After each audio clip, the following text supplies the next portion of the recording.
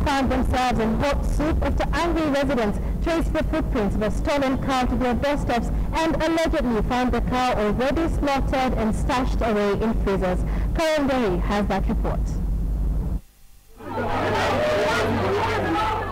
It was the proverbial 40th day for twin brothers and of other accomplices in Gitero in Nyeri County. The three were accused of being cattle thieves.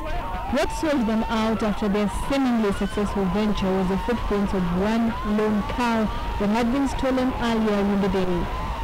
Due to the rain, the footprints that remain etched on the muddy ground led residents to the suspect's three-bedroom bungalow.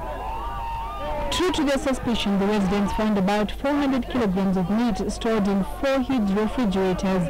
The findings implicating the three in a possible intricate cycle of selling stolen meat to different outlets in Nyeri.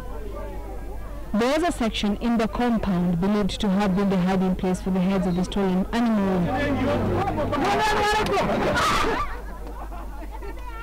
Perhaps a bid to wipe out all evidence from prying eyes.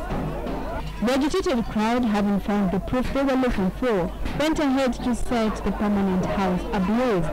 Not only did they burn the house, but they also went for the car, and that too went up in flames.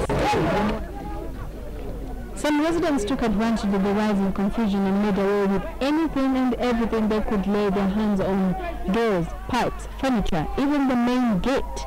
Nothing was salvaged. The suspect's German Shepherd dog too found a new owner. Tumefika hapa tukakuta ng'ombe zimechinjwa, nyama zimepatikana, ng'ombe ilikuwa imeibiwa usiku.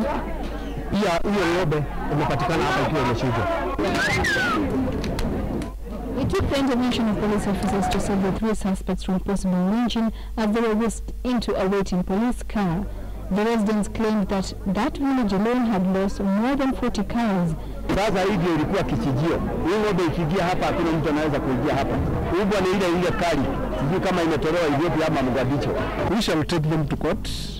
They will be charged with being in the possession of cannabis sativa, 6 kilos, and